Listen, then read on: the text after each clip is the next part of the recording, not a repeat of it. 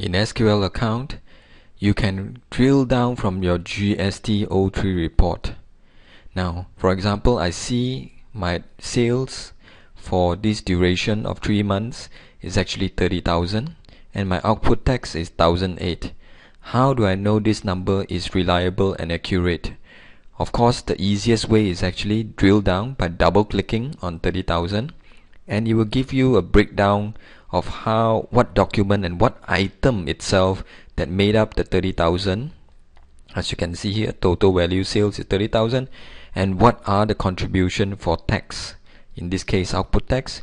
And if I see a particular number that I'm interested at, I can double click further to go down all the way to the source document that gives me my sales number as well as my taxation number. So from the GST03 then to the table that will give you the listing, and finally to the document itself, a complete drill down to source. The same thing can be said for the purchasing side.